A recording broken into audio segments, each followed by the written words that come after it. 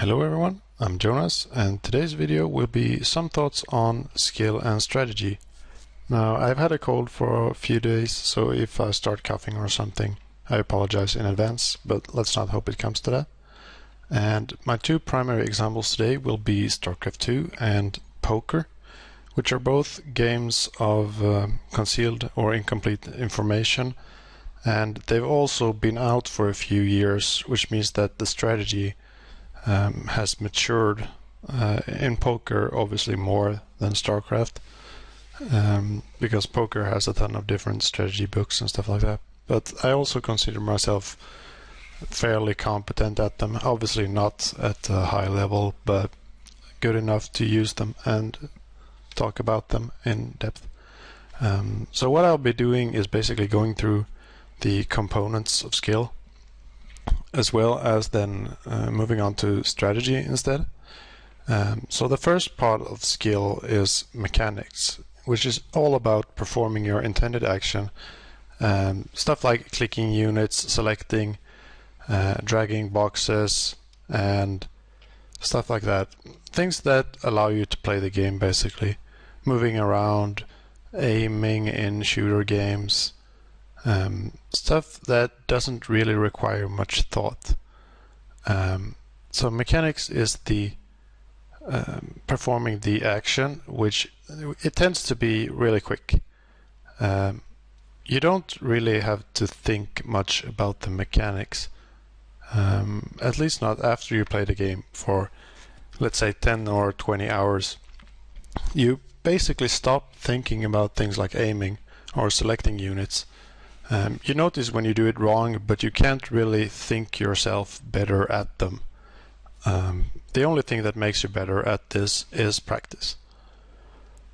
Practice, and it doesn't matter, like with aiming, it doesn't matter what game you play, as long as the control scheme is the same and the settings are the same, basically. Like if you move the mouse this distance, the crosshair will move this distance. So stuff like that, which means that people who play a lot of different games and have been doing it for years are much better than someone who just picks up and plays your game fresh, basically, that hasn't played a lot of games before. Then you have strategy, which is the reasoning behind the action and a logical series of actions, each leading to the next one. Like, I'm doing this because I want this to happen. So the reasoning and the reason is the most important part of strategy. Like, this is what I want to achieve. Like at 10 minutes into the game, I want to have these buildings in StarCraft, for instance. This is obviously much more important than in poker. The mechanics of poker is really easy, because they obviously want to make it as easy as possible for new players to start playing it and lose their money. There's also a third part, which is about teamwork in multiplayer games, but I think that this video is going to be really long anyway, so I left that out and it will have to be another video entirely. I'm doing a lot of research on this one, and it's going to be more based upon studies and like real science, which this isn't. This is just me talking, basically. So the first thing with mechanics is it's also easy to teach, not just within one single game, but between games as well. And the reason for this is, oops, wrong one, what I like to call a feedback length, or the length of a feedback loop.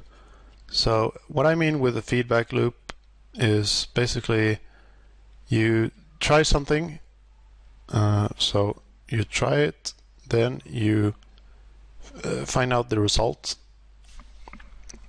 try result, and then you change your next attempt, because you either did well and you change a lot, or you don't change anything, and then, or you failed and then you change a lot of it. And the reason why it's easy to teach is because the feedback loop is super short or instant. Let's say less than 5 seconds, for instance. It's just a time frame, but something like that. It could be, for something like aiming, it's below half a second, like super quick stuff, which means that you go through these loops constantly while playing the entire game, as well as you improve upon them constantly because you're repeating it all the time. And the first steps of learning a new game, at least for someone like me who's been playing a lot of different games, is you go in and you start mashing the buttons. Because some of them are game independent, like left control stick for running, right control stick for controlling the camera, for instance.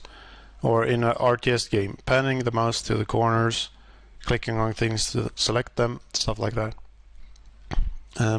This obviously doesn't work in games where you unlock moves as you progress, because you will basically have to relearn once you learn a new move. So yeah, I also included this objectives, and what I mean with this is you don't want to stop the game to show the player how to learn a new move. You basically want to give them objectives like get from A to B, and then instead you have these hints popping up that basically teach you how to do. I talked a bit about this in my latest video, but yeah, letting the player actually play the game is a really good thing. So the next step is combining buttons and sequences of buttons, which tend to be game specific. It can be stuff like some games have double jumps, some games don't. In some games you can attack and then jump while in the attack, animation cancelling. Some games you don't, and in some games it's different between different attacks.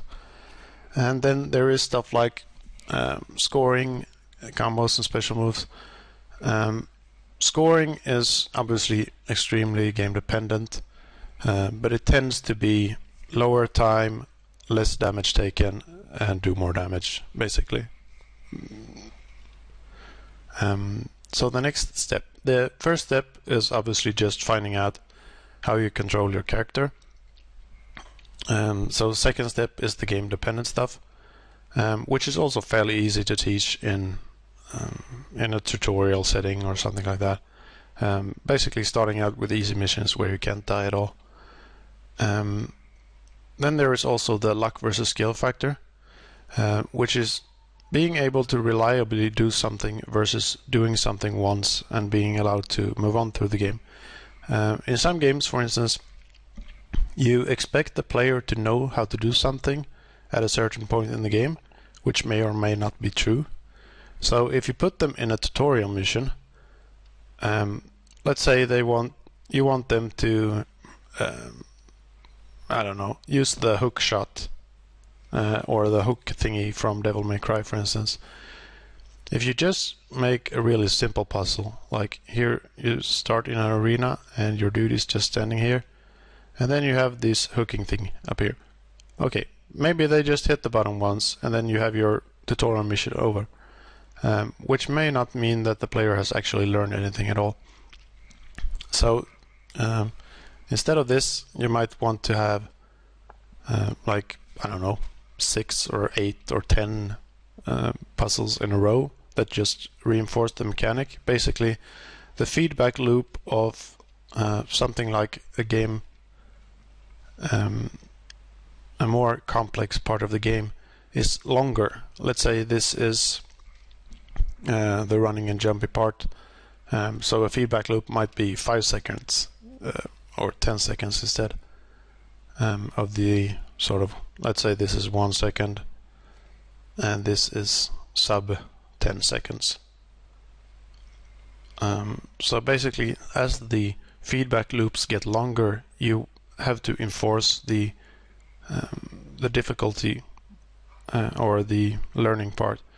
So there's also the skill and difficulty which I mean with like number of errors allowed. And what I mean with this is, let's say your player has 10 health. If your monsters do 1 damage, you're allowed to make 10 mistakes and then you die. If the monsters do 10 damage, you can only make 1 mistake. So this is basically, regardless of your difficulty, you will allow for a certain number of errors. This may or may not be super obvious. Like most games nowadays don't show your exact health number, and they also don't show the exact damage number, which means that you may or may not know how many mistakes you're allowed to make. And there are also like different outcomes depending on different actions. Like if you're dodging, let's say you're dodging but not perfectly, you may take half damage. So it's only half of a mistake because your timing was a little bit off. Things like that, making the games more analog. But this may or may not be a number you might want to consider in your game, because this is basically the number of difficulty you get. In some games you can only make 1 mistake and then you're dead. And in some games, when you make the first mistake, you have to really try and catch up to get back in line. So that's basically the part of mechanics I'm going to talk about today, and I'll be moving on to strategy instead. The beginning strategy is harder to teach for 2 reasons. Number 1, the feedback loop length. In a game such as StarCraft, this may be, let's say, 10 or 20 minutes.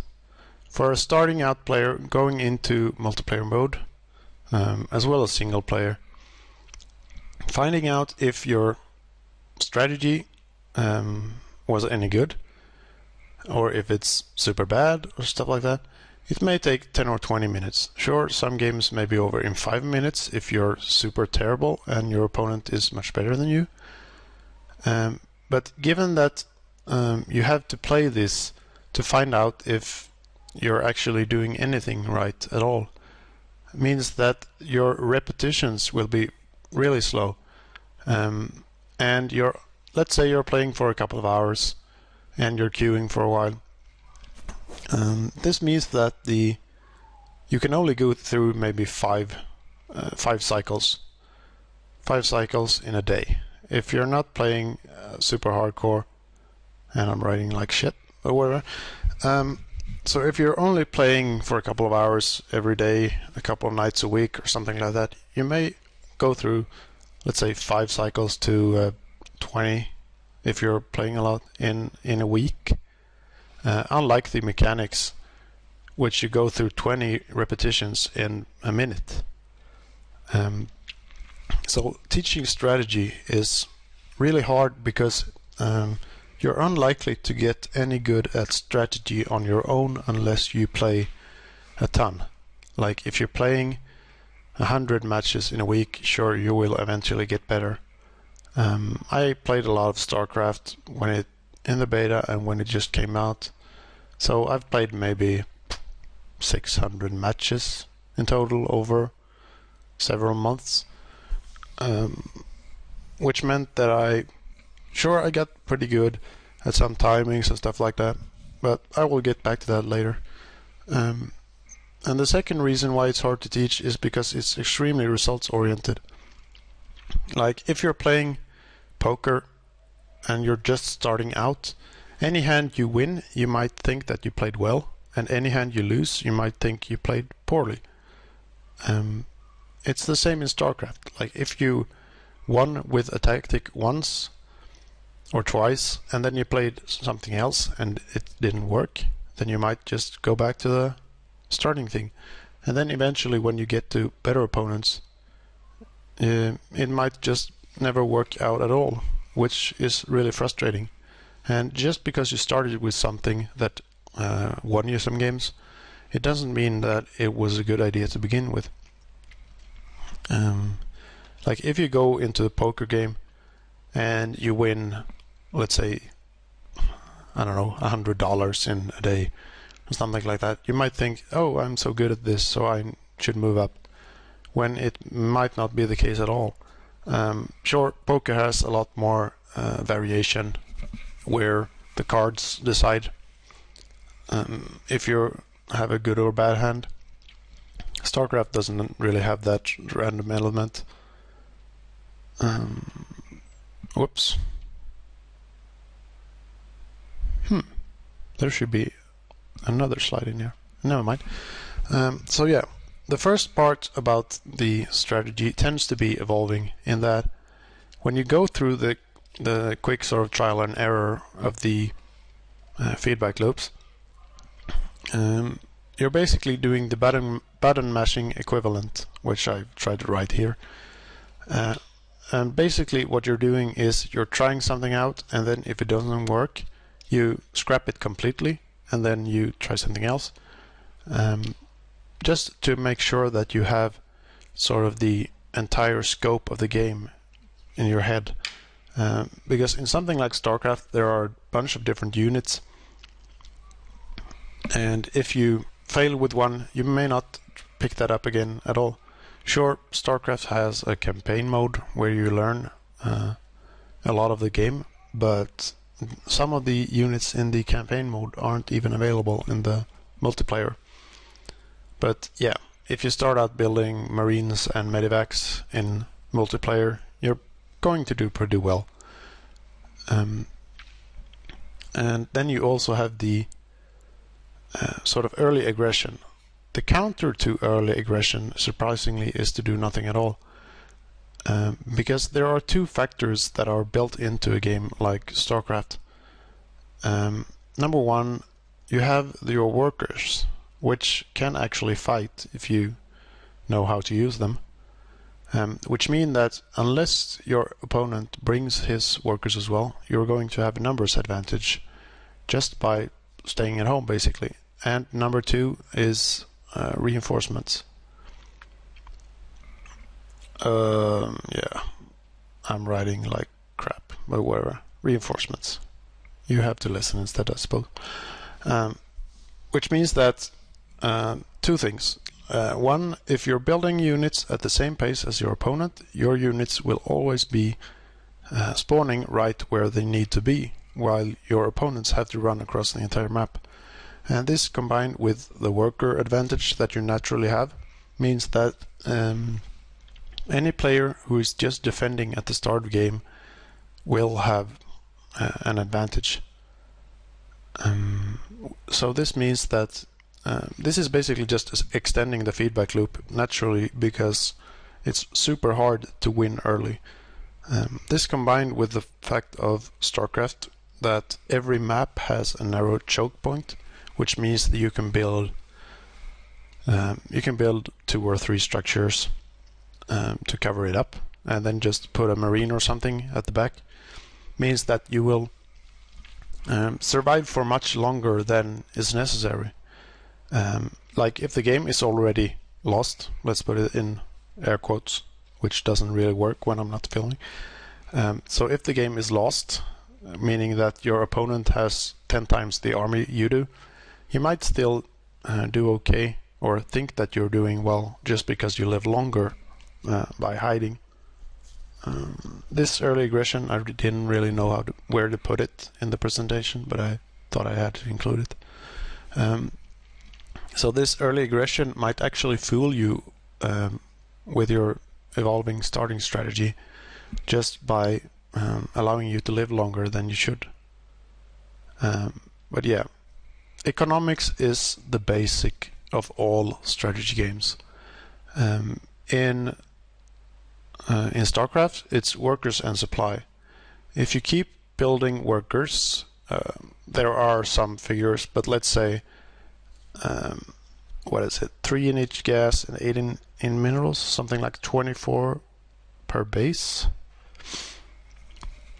And then supply basically means that you should never be supply capped. Never cap. If you just satisfy these conditions, keep building workers until you have 24 per base, and never get supply capped, you will probably do better than 95% of new players. Because having a good economy, it just gives you more units, which gives you a higher chance. I'll try to go back to this one. Yeah, the number of errors allowed go way up when you have twice the army your opponent does. So economics is the first thing you should teach a player in a game. Not just building workers, but keep building workers while doing other things, which is one of the first problems. Like if you go into StarCraft ladder and just start playing, you will notice some people just completely demolish your economy, and even though they may not attack you for 30 minutes, they will still have such an army that when you finally lose, you might have thought the game was close just because it dragged on for so long, but in reality it was just that they completely crushed you for the entire game. They just didn't really win. When it comes to poker, bet sizing and stuff like this is the most important part, because most people might not realize this, but winning in poker is not about winning big hands, because eventually everyone gets the big hands. When you sort of clear out the variance. So let's say you play 100,000 hands of poker. This means that you will probably have a statistically significant number of each of every combination of hands. I don't remember the number of combinations, but it's a couple of thousand, I think. Which means that every cent more you make when you have good hands, and every cent less you lose on your losing hands, is basically money earned. And a lot of people think that poker is about making all these flashy plays, when it's all about being consistent and improving every single small mistake. Like something, let's say you're playing something like a suited ace. Suited ace. Something like ace 6 of spades, for instance.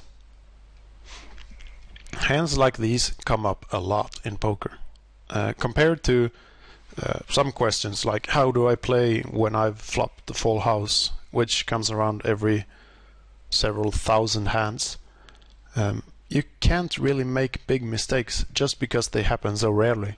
But hands like suited aces or suited connectors, 10 jack of spades, for instance, hands like these, and small pairs like 5-5. Oh, that was an ugly 5. Hands that and situations that come up a lot are in general worth much more than hands which comes up rarely. And this applies to something like StarCraft as well. If you're playing and you go, oh, I don't know what happened because my opponent lifted his base and went to the gold instantly.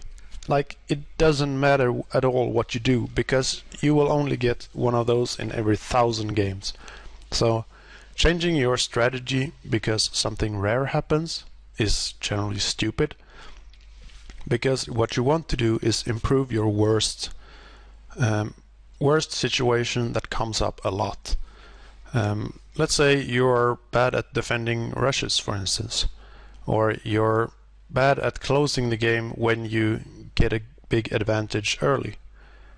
Things that may come up not every 1,000 game, but every 10 games, for instance. Work on stuff like that. Work on economy, which comes up every single game. Work on expanding. Oh wow, I'm writing like a crapshoot. Expanding. Just because if you improve things like let's see here, yeah, Again, it comes back to the feedback loop. Things that happen rarely, if you work on them, you will basically have a harder time of learning than something like expanding in economics, which comes on in every single game. And this is the last point. No, it's not the last point, but this is basics of strategy. Mechanics will always trump strategy in the beginning game. Strategy isn't as important as mechanics, because if you have a good economy, you build a lot of units, you just move across your enemy. This is obviously in StarCraft. In poker, your mechanics will never be as important because you learn them so quickly. So yeah, it's just StarCraft. So I just pull a couple of images off the internet. Drone flowchart here. Basically what they are saying, make more drones until you have 24 per base, or whatever the number is. I haven't played StarCraft since I made the last video on StarCraft, actually. So, and the second part here is day 9, which you should really go and watch if you're interested in StarCraft strategy at all. He has a ton of good videos. But what I wanted to highlight is this part at the bottom here.